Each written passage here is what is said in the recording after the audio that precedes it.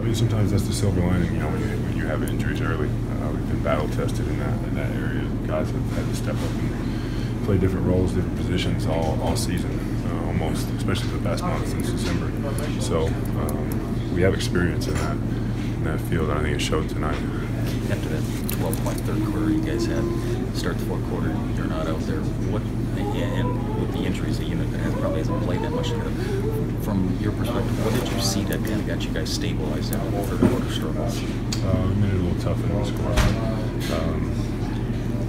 We got a turnover, a long rebound. Stanley, you know, went all the way. And he played really well, and I played free. And then getting that stop to turn into getting that layup, and turn into getting another stop, and then turn into Stanley having the confidence to come down and drill a three.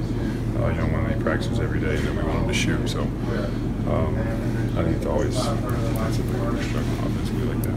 Blake, how much does it help you guys that the other guys were able to step up? Bullock had 7 straight points. Stanley had a couple of baskets in a row, and without two of your main guys showing some toughness there, that you're still able to pull this game out. When you could have just hung your heads and let it go. It was great, man. I mean, that's what you need. I mean, games like this. You know, first night of the back-to-back.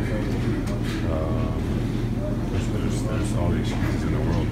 And to our guys' credit, you go in there every day, full practice, 4 games, you see these guys working.